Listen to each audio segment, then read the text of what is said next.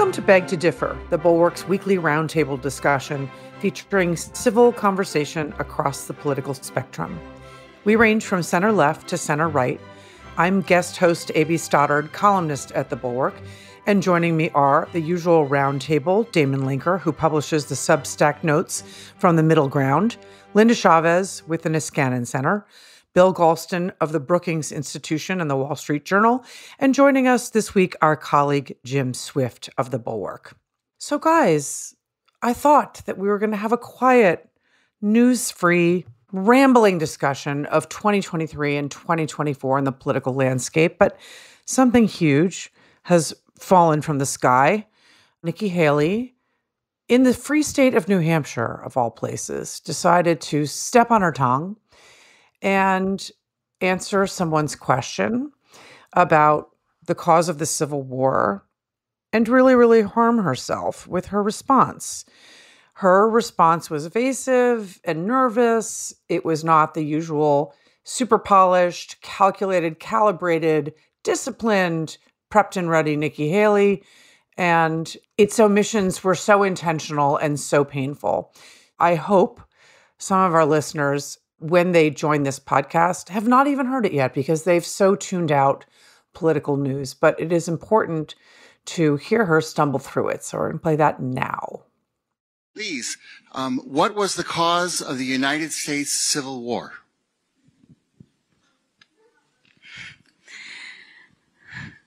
Well, don't come with an easy question or anything. I mean, I think the cause of the Civil War was basically how government was going to run, the freedoms and what people could and couldn't do. What do you think the cause of the Civil War was? I'm sorry?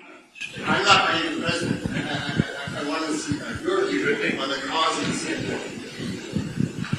I mean, I think it always comes down to the role of government. We need to have capitalism. We need to have economic freedom. We need to make sure that we do all things so that individuals have the liberties so that they can have freedom of speech, freedom of religion, freedom to do or be anything they want to be without government getting in the way. Thank you. And in the year 2023, it's astonishing to me that you answer that question without mentioning the word slavery. What do you want me to say about slavery? You answered my question. Thank you. Next question. So, Bill Galston, this is amazing on so many levels. Following this, she basically said that the man in the audience who likely would be an independent Republican, a center-right Republican, I want to get away from Trump and move this party in a different direction Republican, she called the questioner a Democratic plant. What do you make of this, Bill? Tell you the truth, AB, I am still scratching my head as to how a very intelligent and seasoned politician who's been through this more than once, who actually bucked a lot of political pressure to lower the Confederate flag from its place of honor over the state capitol, how could she possibly do that? And the standard analysis, to which I don't have much to add, is that she has been trying to make a place for herself on the political spectrum where Trump can't go, but at the same time remain available to at least some portion of the Trump coalition, because she understands that the portion of the political spectrum that she distinctively occupies will probably not be large enough to get her a majority of the Republican vote during the nominating contest. And so to avoid giving offense to the targets among the potential Trump voters, she simply dodged the most obvious explanation for the Civil War. And she tried to clean it up the next morning by saying, of course, the cause of the Civil War was slavery. That's the easy part, or something like that. But of course, it was so easy, she should have said it when she was asked. It was arguably the low point of a campaign that had been gaining both velocity and altitude.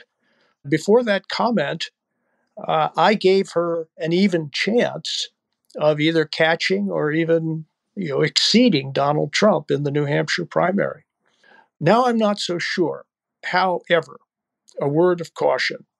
This would not be the first time that people like us in Washington have attached more weight to a potentially disqualifying event by a political candidate. We did it many, many times. In 2016 with Donald Trump, we were wrong every time. I personally think that this is a horrible mistake that betrays, at the very least, a level of political opportunism and lack of a real moral core that should give any reasonable citizen pause about supporting her. But it wouldn't be the first time that my fellow citizens have felt very differently about such a matter. Well, that's a wise warning. Wise words. Linda, her cleanup, her damage control comments in New Hampshire at a different event this morning were, I think, revelatory. Just as Bill noted, she said, oh, of course, it was always about slavery. We know that. That's unquestioned. Always the case. We know the Civil War was about slavery. And then she went on with more word salad and said the lessons of what that bigger issue with the Civil War are is that let's not forget what came out of that, which is government's role, individual liberties, freedom for every single person, freedom of speech, freedom of religion, freedom to do and be anything you want to be without anyone or government getting in your way. That should be the goal of what we always try and take away from that, right? Question mark. She's in the same jam today as she was yesterday, and she will be tomorrow. But what do you make of Bill's point that maybe this just is just fine with, I don't think it's going to go over well in New Hampshire, but do you think this bumps her up in the Iowa polls? So who the heck knows whether it's going to help her in Iowa or not? The real tragedy here is not even just Nikki Haley. Maybe she should watch a few Simpson shows. She can learn some American history there, and she could have learned from one of the characters that slavery was the cause of the Civil War in one of the famous episodes from that series. But the bigger problem is that the Republican Party, which was founded around this issue. I mean, there would be no Republican Party had it not been the dispute over slavery in the United States. That's why the party was founded. And yet now the Republican Party seems to want to walk away from that. I think, once the Republican Party became much more Southern-based, they seem to want to embrace the view of the Civil War that is taught in the South and really, is the sort of myth of the lost cause.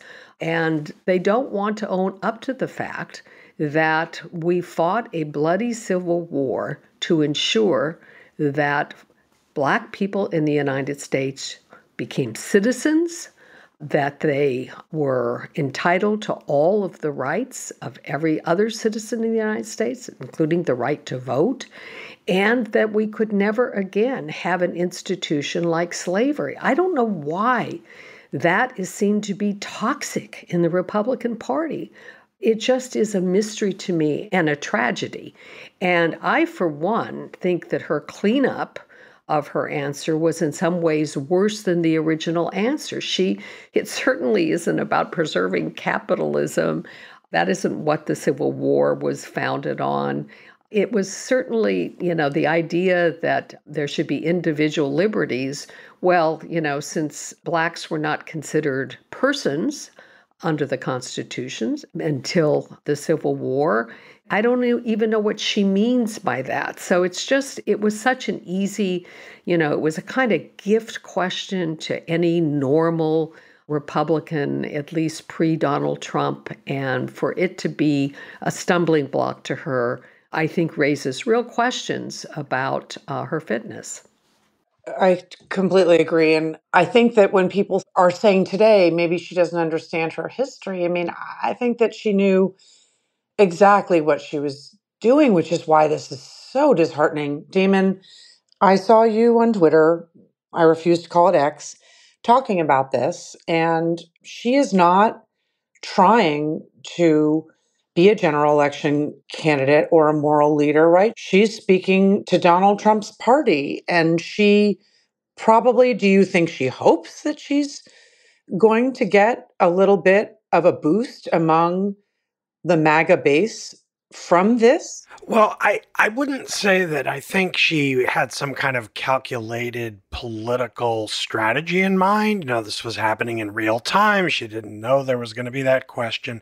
It's an expression of how she reacted in the moment. And I think the way she reacted in the moment is more negation rather than a positive vision, like I want to appeal to, neo-segregationists or something like that. I think what happened is she understands the fact, which is the only possibility of her beating Donald Trump in the Republican primaries, which I consider to be completely remote, like infinitesimally small, but it is there in that extent. And that is to somehow peel away Trump voters from Trump. Some of them, not all of them, but enough that she can actually really rise in the polls, substantially rise in the polls, and do it by Super Tuesday, which is going to be the first real test of how she does with an electorate that is overwhelmingly just Republican voters, and in a lot of states where Trump is pretty popular. And what she did in her answer was effectively kind of like damage control on that flank. Like, if I come out and give the standard answer that everyone on the show wants to hear her say, which is that, of course, the Civil War was caused by a dispute over the legality of slavery. Should it be allowed? Should it be allowed and allowed to expand into the Western territories, or should its extent be stopped? And then eventually, as the war unfolded, this became actual emancipation of the slaves as a goal for the North. This is standard textbook American history by this point. But in the South, there are people who have never bought into that story, and they are a faction of Republican voters who like Trump an awful lot. And then there are a lot of other Americans in other states, a lot of other Republicans in other states who see any expression of standard issue American universalism, that pretty much everyone on the planet can become an American if they come here and believe in our ideals, our principles. That's what it means to be an American, and that certainly extends to the descendants of slavery who've been here about as long as anybody in this country. But if she says that, there are a lot of Republicans who will say, listen to woke Nikki Haley. She's bending over backwards to get the black vote. That's what we had Trump for, was to show we don't want that anymore. And so Nikki Haley thinks, and I think she is correct, that if she says the right thing, it will hurt her. So it's not that I think she thinks that this flub or gaffe or whatever we want to call it, screw up, is going to positively help her. But she did have a sense at some level that if she said the right thing, it would hurt her. And that says more than anything you could possibly want to hear about the state of the Republican electorate in 2023. And I think she's probably right. And that's where we are, unfortunately. Oh, I agree. I'm not saying that last night in New Hampshire, when this happened, she was being intentional. But I think that waking up this morning, knowing she was in a jam, and not leaning in. She did mention today that she removed the Confederate flag from State House grounds as governor, but she didn't really emphasize that. It was the tail end of her multi-paragraph word salad, and it was really, in my view, leaning back in to omission and avoidance. And so that to me is so depressing, because it says so much more about her ambition and the fact that she doesn't actually want to be a moral leader. She doesn't want to change the party, and perhaps she's running for vice president. So that, I think, was just so telling, that maybe she, at 3 this morning, said, I'm going to get a boost out of this by just staying on the side of the Trump, the Trump party view. She really could have cleaned up, I think, with a little more genuine authenticity and speak to a more general election, audience, and to New Hampshire. Today, in my view, she chose not to. So, Jim, it is so fascinating to me that we're late in the afternoon on the day after this, and Chris Christie has not commented on this. Now, by the time this airs, he likely will have. But to me, that's also a big calculation. It says a lot about Chris Christie that he just cut an ad less than a day ago saying he's in the race because he's the only one not lying about Donald Trump. He's the fighter. People are telling him to get out. But he's not defending Nikki Haley, of course, and he's not rubbing in her face. So it's so interesting to me that he's somewhere calculating what to say. And we know that people are trying to get him. What does it say about him and whether or not he maybe is pocketing a plan eventually to endorse Nikki Haley, and he's feeling a little weird about that today? What do you think? Oh, yeah. And, before we started recording the show, all of the kind of usual Chris Christie has to drop out and endorse Nikki Haley pundits were doubling down on this. And I think it really made them look foolish. And I think Christie, at least as of the time of recording this, remaining silent is a wise move. I agree with Damon that Nikki Haley has an infinitesimally small chance at becoming the nominee, lest Donald Trump be imprisoned or die. And she's not going as hard in the paint as Ron DeSantis is to peel off the MAGA voters, right? That he could never peel off anyway because he's an animatronic robot bad candidate who's not good at retail politics. She should have been running a kind of general election message in the chances that those things happen, which I think are likelier than her somehow beating him outright. But unfortunately, I don't think there are any disqualifying moments to Republican voters anymore. We think back to John McCain when he would do these town halls, and he would stand and stare at the person. We always remember the 2008 campaign with the birther woman that McCain didn't turn his back on her. He looked at her, waited, and then told her she was wrong. The first thing Nikki Haley did when she got the question was turn her back on the voter and walk 20 feet away from him. And, listeners heard that silence while the little clock wheels were ticking in her brain with that word salad. Definitely not a strong moral leader, but I'm not sure it will be fine. I think it will definitely cost her because, as you said, she couldn't say the right thing and she knows she couldn't say the right thing. But I think that it's more revealing and important to us in the pundit class than it is to voters down the road. But it certainly is not helping her in New Hampshire. Yeah, one of the most searing and indelible moments of my entire life was accidentally staying in my kitchen less than 48 hours after Dylan Roof murdered 9 people at the Mother Emanuel Church in Charleston who had invited him in to sit in fellowship because they thought he was troubled while they prayed before he killed them all. And their loved ones in court offered their forgiveness to him. And there's just something about that event and the fact and what it must have been like for everyone in South Carolina, let alone Nikki Haley, that I still am stunned by. It's a defining moment in her career. And the fact that she would abandon that in the place of her ambition with a question like that still is just completely stunning to me. Bill, as we look at the primary and where this goes, we are looking at the Iowa caucuses 2 weeks from Monday. It is upon us. Do you think, I know that we've never seen a lead like Donald Trump has. We've never seen a cult-like hold on a base like Donald Trump has. Do you think that there's any potential for any surprise? Anything Ron DeSantis can do? Does ground game count? Will Nikki's Coke operation ground game count? Are there things that we're not thinking of that could actually affect the numbers and sort of startle us on caucus night in Iowa? Well, I think what would startle most people is if she finished ahead of Ron DeSantis. I think that would be a story. And it would call into question, I think, the entire premise of his campaign. He has waged a classic Iowa campaign. He's visited all 99 counties. He's been endorsed by the governor. He's been endorsed by Mr. Vanderplatz, who is the head of the social conservatives in Iowa and a very powerful force.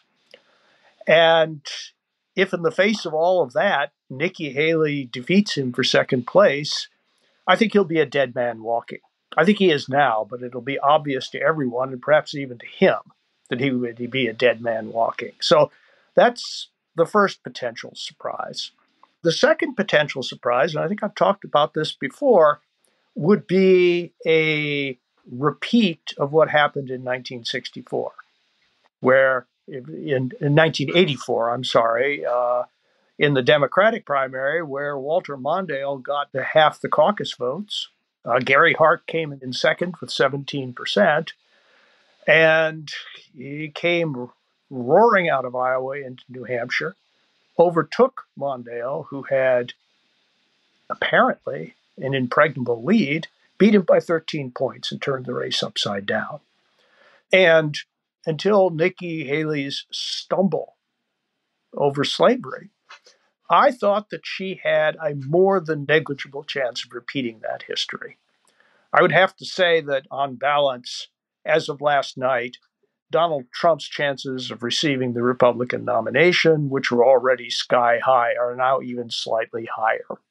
So, Linda, do you agree with Bill that the fallout from this in New Hampshire likely means that maybe this helps Chris Christie get more vote and that splits the Christie and Haley vote and just helps Donald Trump in New Hampshire? And if he has that one too, that's game over, right? No, I don't. I actually agree with Bill that after Iowa, I think DeSantis is finished. And I do think that it's still possible for Haley to come in second in Iowa. As I said, I don't know how this is going to affect it. One of the things I learned in the one campaign I ever was involved in, actually reporting for the ABC affiliate in Baltimore.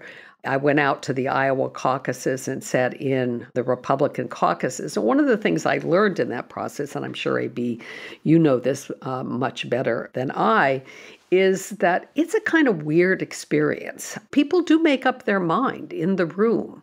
There is some horse trading that goes on. The people who show up, it's not like showing up and going into a polling booth and casting your vote in private without a whole lot of interaction. It's very interactive. So I don't know what's going to happen in Iowa, but I would not be surprised to see Haley come in second in Iowa. And I think she'll come in second in New Hampshire, and how close a second to Trump, I don't know. But at the end of the day, I don't think it matters. First of all, when she gets to South Carolina, despite having been a pretty popular two-term governor of the state, she's going to get beat by Donald Trump unless, something, I don't know what could happen, except, it's not time to get him convicted unless he, has one too many cheeseburgers on the trail and has, some unfortunate health problem develop. I think Donald Trump is going to win. And then, by the time we get into Super Tuesday, Trump is going to be the nominee. I mean, I just don't see a way around that. I've been wrong before. I hope I'm wrong again. But as of right now, I don't see a way for anybody to catch up. And I do think, and I said it on this program months ago, that part of Haley's plan, I think, is to perhaps be picked as Donald Trump's vice president. It looks like it today. Damon, do you think I don't want to assume that you're going to agree with everyone. Do you think that there's any factors we're not considering? Does DeSantis potentially dropping out do anything for the non-Trump vote? Again, Christie and Haley splitting the New Hampshire vote. And I don't care if she comes in second in both places. I mean, as Linda points out, that's the end of her. Trump wins the first two, he wins the third, right? Yeah, I mean, I pretty much agree with the scenarios that Bill and Linda walked through on the opening votes. I think for essentially in Iowa, Haley and DeSantis are close to tied. I think the Real Clear Politics polling aggregation, which of course has a lag in it because they just add in new polls as they come out. And so if there's a big move, it still gets kind of weighted down by where it was a few weeks ago with all the previous polls. But even if you look at kind of just December polls, it's close to tied with DeSantis slightly ahead. And the aggregate says he's ahead ahead by about 2.5 points, which is really nothing. That's close to within a margin of error. As Linda said, the Iowa caucuses are kind of weird and quirky, and things can happen on that day in the room that shift things by various points. So I wouldn't be at all surprised if Haley finished a solid second above DeSantis. But the thing is that I actually think that's better for Trump, because I think if DeSantis goes into New Hampshire looking like a dead man walking, and there are voters fleeing him and looking for somewhere else to go, at least half of them are going to go to Trump, which means that Trump, instead of being at around 50% in New Hampshire, suddenly is at 55 or 60. And even if half of those voters from DeSantis go to Haley, that only raises her, up to, I don't know, maybe 25 or 30. So I don't think that'll do it. What would do it? I mean, I'll be honest, I don't think that any of this means Haley's going to get the nomination. I agree with Linda that she's going to lose, and lose big, in her home state of South Carolina. And once that happens, she's pretty much finished. But could she possibly do the Bill Galston scenario from 1984 and win New Hampshire? I tell you, the only way that I think that can happen is if Chris Christie drops out in that last week after Iowa and very strongly endorses her, because his voters will go to her and pretty much nobody else. They won't go to Trump. I mean, because anyone who's going to vote for Christie is basically favoring the guy whose entire reason for being in the race is to bash Trump. And that could give her an extra, 10, 12 points. And that, plus the resulting kind of media narrative of the Haley juggernaut, that could make a difference. And you never know. Maybe the momentum gets her up to Trump's heels, or maybe even slightly ahead. And that leaves it up to Chris Christie. And frankly, any of us who lived through 2016 knows he doesn't have much of a track record to persuade you to think that's what he's going to end up doing. Those who don't recall, he kind of single-handedly derailed Rubio just before the New Hampshire primary, and then promptly dropped out immediately afterwards and became the most prominent early endorser of Donald Trump. So I don't expect him to do the right thing, but if his goal is to try to bring down Trump, what he really should do is drop out in the last week and campaign very strongly for Haley in New Hampshire. Yeah, she just made it so much harder for Christie. If he's been for several weeks listening to all these people telling him to do this, and he's been getting ready to sort of run out the string and then do that, I mean, she just made it so much harder for him. So it is interesting. You are right. The right thing, I mean, you guys can tell how sick I am about what she said yesterday and what she said today. But the terrible truth is, if the most important goal is to stop Donald Trump from getting the nomination, then you must hold out hope for Nikki Haley. That's just the truth, right? That if everything broke the way we're describing DeSantis dropping out, Christie endorsing her seems most likely to get into a one-on-one with Trump. And so after all this, what's really awful about poor Chris Christie having to contemplate endorsing her, and all of us, trying to wish on unicorns, is that the most important thing to me is to stop him from winning the nomination. And so I would still hope that she would find a way to pull a bunch of rabbits from somewhere. Now, Jim, it's so interesting listening to historical comparisons. And as Bill also noted, the incredible support that Ron DeSantis has in Iowa, that in any other cycle would mean that he was on the way to a win. To have the governor, I don't believe a governor of Iowa has endorsed in the primary since the mid-90s, to have Bob Vander Plaats, a leading evangelical leader, that is to have gone to 99 counties, to have had a well-funded effort with the support of those two figures that gets you on the ground, permeating the right places in the right ways. Those things used to matter. Do these things just not matter anymore? Historical patterns, upsets, structural ground game, endorsements, money. I mean, when you're looking at the outcome we're all expecting, are these things just from a bygone era in politics? They're not material anymore? Well, I think we could ask Presidents Rick Santorum and Ted Cruz the same question. I'm kidding. I'm kidding here, but they both had very similar campaigns in Iowa. They were kind of awkward guys that had a very dedicated following. Ted Cruz had his guys wearing 45 football jerseys, as if he was going to be the 45th president. And, they were running out dorms, and they had a Jeff Rowe ground game. And Ron DeSantis had Jeff Rowe until recently. It never backed down until he and a bunch of other people backed down. But I don't think it does matter anymore. I think Trump has changed that dynamic. It still does play a little bit in Iowa. Iowa reveres their status in choosing presidents, as does New Hampshire. But Trump fundamentally changed some of the wiring there. And, we're talking about percentages, about whether Chris Christie can swing, 10% to Haley and whatnot.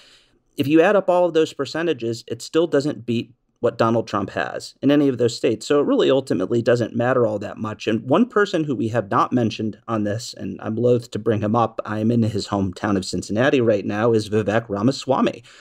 Before the gaffe, it was reported that he just kind of had gone off the airwaves and he was maybe going to go silent into that good night.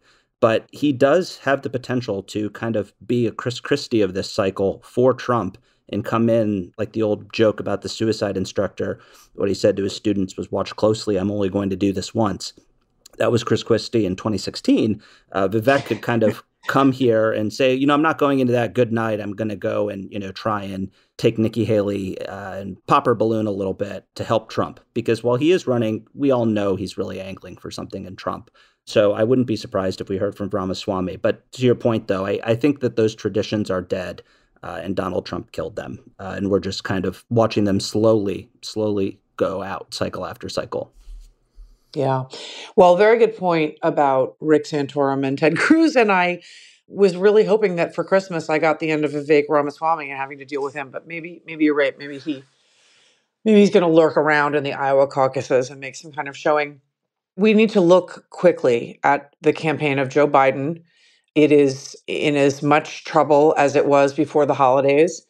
There will be lots of announcements early in the year about how much money they're sending in battleground states and how organized they are with new team efforts and data plans and TikTok strategies. And they're going to have all these things that they're going to tell us they're doing to assure the donors that he's on better footing.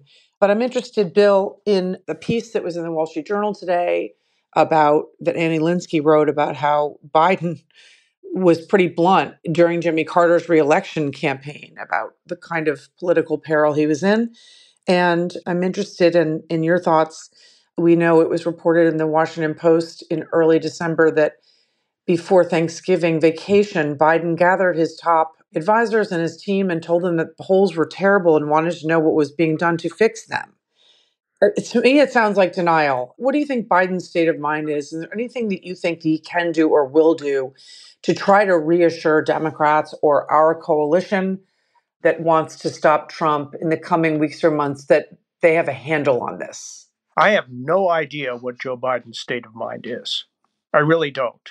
I would like to believe that he knows he's in trouble and he knows that real facts and real issues, not just vibes, are contributing significantly to his troubles, that he's made a list of those troubles and that he intends to try to address them during the presidential campaign.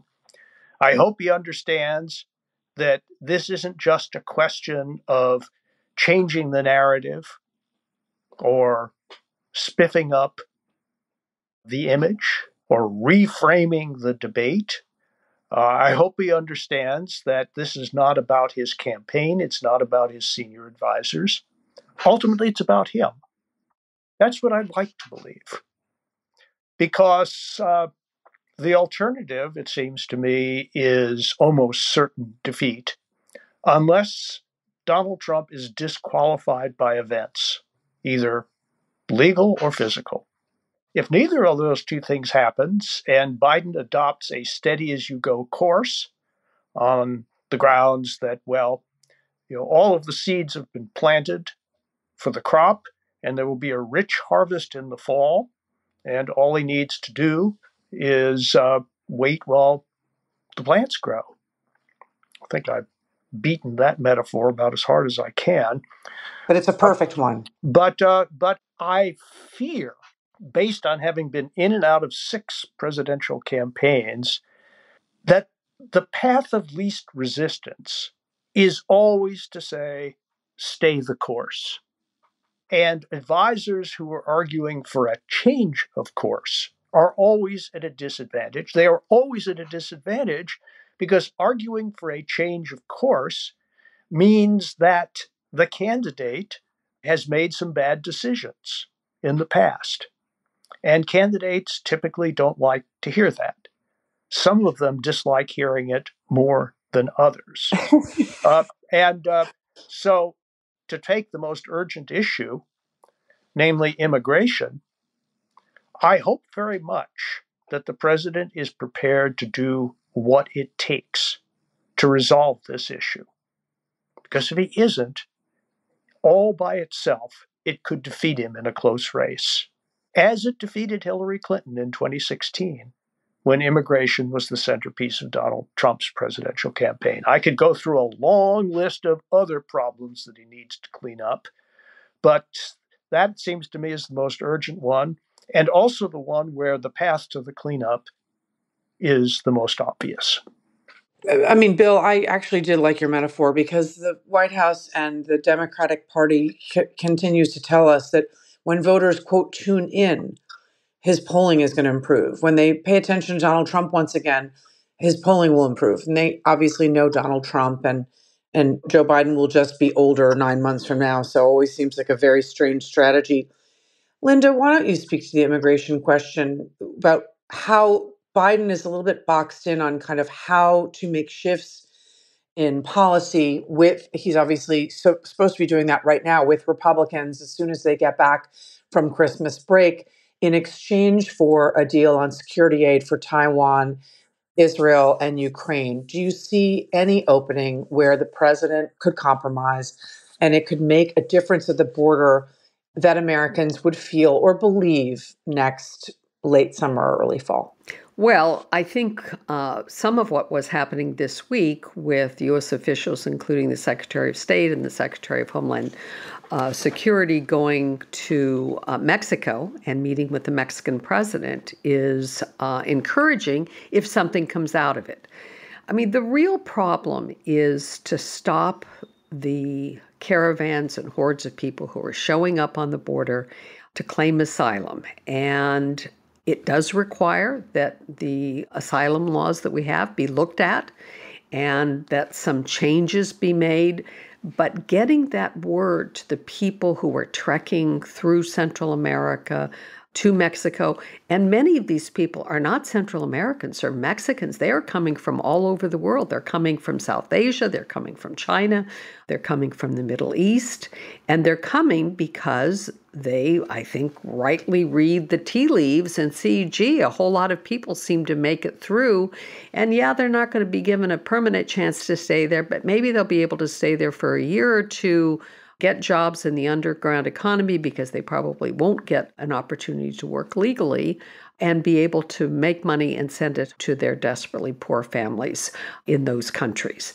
And until you can convince those people to stop coming, and this is where Mexico can play a role, all of the Central American countries can play a role because some of the people who are coming are from Central America, but it also requires the kind of effort, a PR kind of blitz, and also going after the cartels, which have turned to human trafficking as a huge source of income. They are making as much money, I think, now trafficking people as they have in the past trafficking drugs. All of that has to be done. And what Biden himself can do to turn this around without the help of others, I don't think he can unilaterally do it. He certainly can beef up the number of people who are actually detained, because the big incentive to come is that you will only be detained for a short period, especially if you say that you are claiming asylum. And we know that because of the unbelievable backlog in the immigration courts, there are more than 3 million cases now pending in the immigration courts. Not all of them asylum cases, but nonetheless, that many cases with nowhere near the number of immigration judges. So trying to figure out a way to get the word out throughout the world where these people are coming from, to try to discourage people from making that effort, I think is the only way we're going to see something happen. And I do think that there are some compromises that can be made on asylum law. I think asylum law was written to try to protect people who were being persecuted by their state.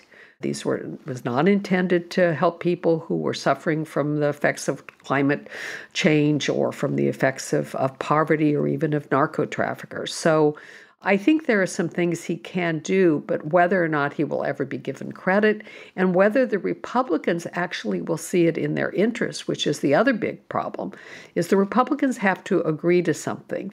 And many of them would like to keep immigration the number one issue, and some portion of those would also like to make sure that Ukraine doesn't get another penny of U.S. help. So it's really difficult. I really feel for President Biden on this. He's got lots of other problems, but I agree with Bill. This is probably his most pressing problem right now. So, unfortunately, Damon, I agree with Linda, but been really kind of haunted by the idea that Republicans want to make sure that they please Donald Trump and never support any additional military funds for Ukraine. And so I'm very concerned about what's going to happen in January. What are your thoughts on, I know they are different wars and they are different political problems. What's happening in the Hamas-Israeli conflict hurts Joe Biden politically on the left, and what's happening in Ukraine is becoming increasingly harder and harder for Joe Biden because Republican support for Ukraine is disappearing, even though within the majority of our population, it still has, I believe, around majority support. So what are your thoughts on what might happen in those conflicts this year and how Joe Biden can navigate them and what it may do to impact his reelection campaign? Well, yeah, there's a lot in there. I mean, on Ukraine, I have to admit I'm pretty pessimistic at this point. Essentially, it doesn't look good when it comes to the funding question because the Republican Party has shifted so far in the direction of opposing any further aid. And frankly, I don't want to really bash the Biden administration on Ukraine badly at all because I have great respect for what they've been doing now for coming up on 2 years. And I think they've done a pretty admirable job overall. But it is also the case that they put a lot of chips on the counteroffensive. There was a lot of emphasis on that with kind of, aid votes keyed to that being this big thing that they were building toward. And then while it was going on, trying to make the case that we need to keep sending aid because this is the big thing. And it didn't really work out as at least the more optimistic supporters of that wanted. And so that puts Biden in a kind of a tough spot in trying to make the case and to persuade Republicans to not follow their voters. Public opinion is leading things here. If you took a poll of Republican office holders in both houses of Congress, I trust that they would be somewhat more inclined to still continue with aid for Ukraine, but they're being pushed by their voters who are now supporting continued aid at about 30 or 35% of the party, and that's not good. Then on the Israel side, one thing that I noticed in my obsessive tracking of polls, 538 does a very good aggregate poll of presidential approval that I check every day. And it actually so happens on October 31st, Joe Biden fell below 40% aggregate approval. Now, he had been below 40% occasionally on and off over the previous year, but always kind of skimming along like a stone on a lake at about 40, bounced back up a little bit after going down. But he went under at the end of October and has never come back. There hasn't been a single day since then when he's been above 40%. And that is a whole new level of softness in his support. And I mean, what of course happened 3 weeks before October 31st? The Hamas invasion of Israel, which for a few weeks generated some sympathy for Israel, but the left very quickly, once Israel really hit back hard and began their assault on Hamas in the Gaza Strip, the left has just gone apoplectic with Biden. They despise Biden's policy on this.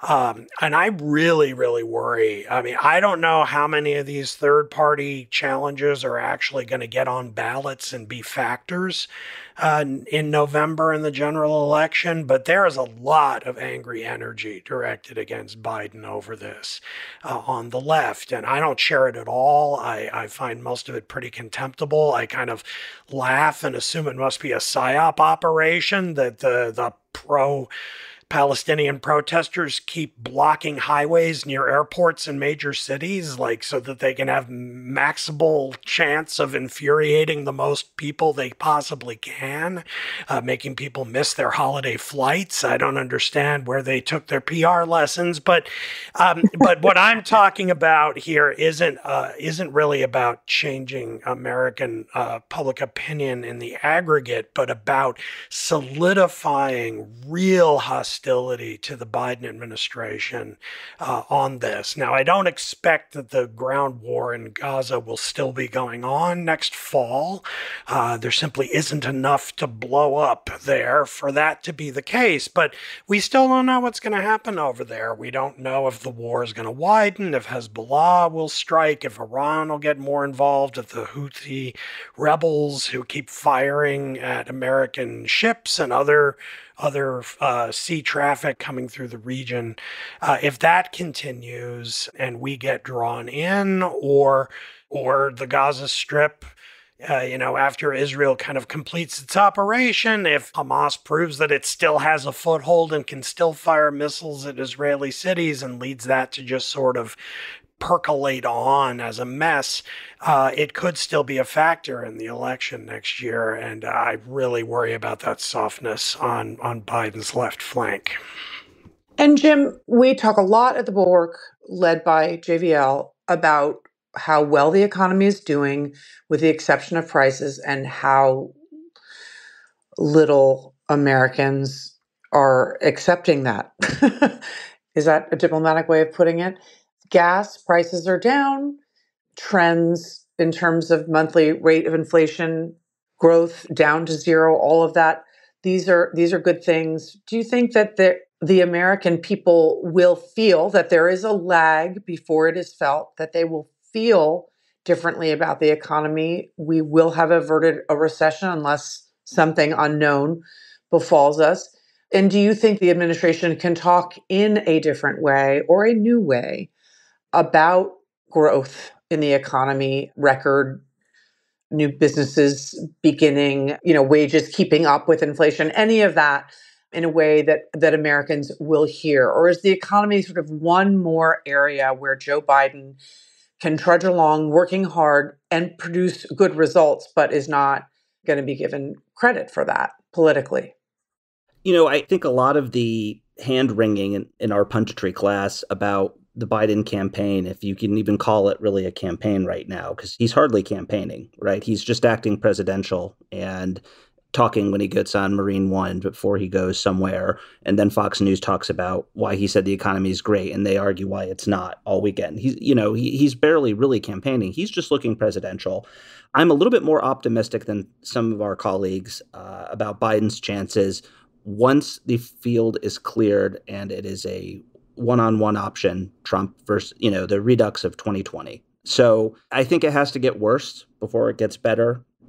I was thinking about the movie Elf when Damon was talking about the kind of anger on the far left side and the best way to spread Christmas cheer is to sing loud for all to hear. And whether it's Ukraine or Israel or even coming up with a solution to the border crisis, I don't think there's really any incentive for a lot of folks on either side of the aisle to sing loud, because they know if they sing loud, whether it's about Israel on the Democratic side or the border, John Fetterman is kind of doing it, there's only downsides to singing loud. And I think that we're going to need to see more leadership from Chuck Schumer, because counterpart on the other side of the dome, Speaker Johnson, is still learning how to basically do the job. But I do think that we're going to need to see Chuck Schumer step up, because that's really the only option in Congress, show more leadership than he has.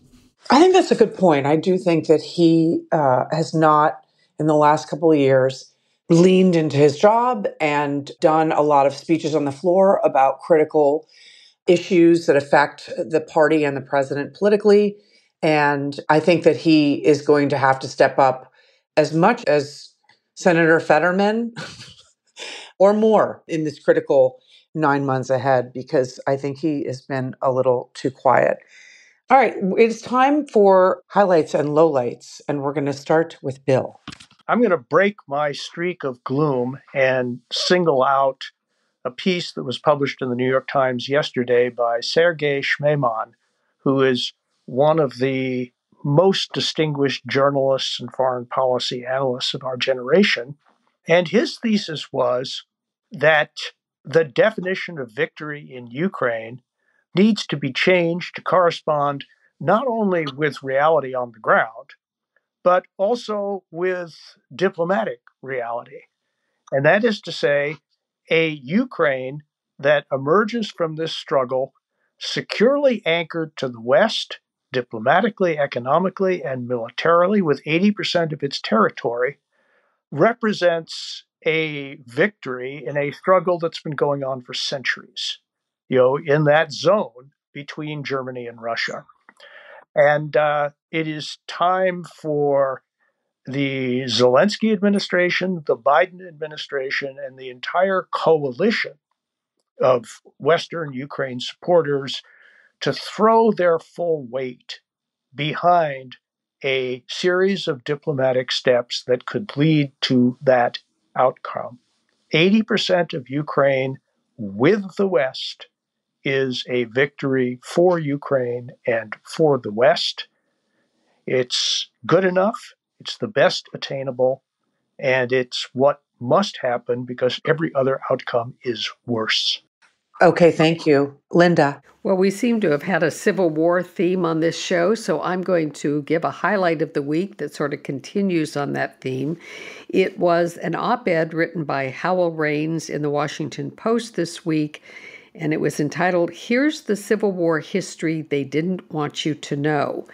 And I must say, when I see that kind of title, I'm always assuming, oh, well, I probably know this already, and I didn't know it. So I actually learned a great deal about the Civil War in this article, and that was that about 100,000 white Southerners fought on the side of the Union during the Civil War. Many of these people were mountain people. They were kind of subsistence farmers, and others who certainly didn't have money to own slaves and therefore had no desire not only to keep that institution, but to spread that institution into the new territories in the West. And it talks about the 1st Alabama Cavalry, which apparently was very distinguished in its fight under the leadership of General William Tecumseh Sherman, and participated in the March to the Sea, which included the burning of Atlanta.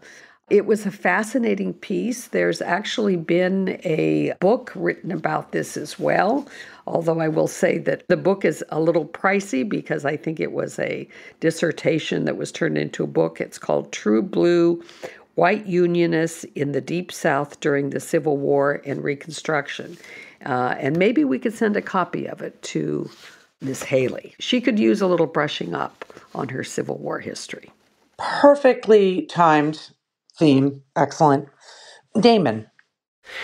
Well, for my Substack this week, I'm coming up with kind of a list of best of the year, my favorite albums and movies and books and things like that. And one category I have is best essay of the year. Now, I have to admit that I may have forgotten an essay from last February, and if that's true, I apologize to all those who read great essays last winter.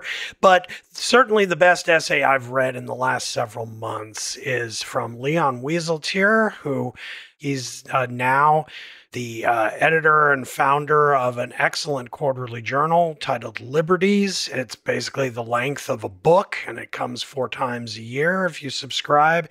And Wieseltier himself usually writes a long essay at the end of each issue, and the most recent issue is an essay titled The Rise of Narrative and the Fall of Persuasion. And it really is a tour de force of American letters, the kind of thing that you don't really see much of anymore, although you used to regularly see in the pages of the New Republic at the back of the book that Wieseltier edited for 31 years until he resigned in the midst of a collapse there at the New Republic back in early 2015. So I very much recommend this essay. It's erudite. It's full of interesting wisdom and historical anecdotes. And it's an examination, as you can sort of tell from the title, of the fact that in our time, in our public rhetoric, we tend to emphasize storytelling, which of course has its place in human life and always has and always will. But Wieseltier claims that it is supplanting the attempt to actually forge arguments and persuade our fellow citizens with arguments instead, and that the rise of narrative in our culture is a function of the fact that we despair of the ability to actually persuade anybody of anything. And so we kind of recede into our own positions and then just tell stories about them to ourselves. And obviously, as you'd expect from a piece like this, it's a criticism of this trend, but also a very illuminating examination of it at all kinds of levels of our culture. So highly recommended, Leon Wieseltier's The Rise of Narrative and the Fall of Persuasion in Liberty's Journal. Fascinating. Jim. I'm going to be a total brown noser here and pick a podcast that we recorded here at the Bulwark recently, but it wasn't exactly a podcast. It was someone reading a story they had written, and it was my colleague, A.B. Stoddard, the day after the night my father scared America. And our podcast team did a really wonderful job with clips of interviews of A.B.'s father, clips from the movie, nuclear war scenes. You should read the story first and then hear A.B. tell it. It's wonderful. It's one of the best little narrative things we've done, and that'll be in the show notes. But don't listen to it around your children. Wow, Jim, that's so nice of you. I really should have promoted that myself, but I didn't. So that was really wonderful that you did. It's been a joy to spread my dad's courage around, and I will have to recommend it also because I think that what the team did with it is amazing, and all the old sound, to echo what Jim said, is really super cool to listen to. I am kind of looking back at the year and embracing for 2024. I wanted for any of our listeners who did not read the excerpt in September, What Mitt Romney Saw in the Senate, of McKay Coppin's book about Mitt Romney, Romney: A Reckoning. It tells so much about what the Republican elites have done in the age of Trump and why we are where we are. September 13th, 2023 in The Atlantic. Also in The Atlantic, Tim Alberta's excerpt of his book, The Kingdom, the Power, and the Glory is the name of the book, but on November 28th, he excerpted part of it, and it's an article called My Father, My Faith in Donald Trump. And again, this work of Tim Alberta tells us so much about what's going on in Republican Christian Trumpism. It's in the evangelical movement, but it's not all evangelicals, but it's what's going on with the part of the movement that is following Trump and why they do it, what it means to them, what they refuse to acknowledge, what they disavow, what they reject. And it's incredibly sobering. And I think that the two pieces put together tell us so much about what we're up against in trying to defeat Donald Trump in the year to come. So I think it's really tough medicine, but I recommend anyone who hasn't read either that they read both and get to it. It's very powerful stuff. And I really want to thank Jim for joining us today. I want to thank the regulars. I want to thank everyone who listened to us today and this year. I want to thank Mona Charen for inviting me to sit in for her, and she and the gang will be back next week. Best wishes to everyone listening for health, hope, and laughter in 2024, and we will see you then. Thanks.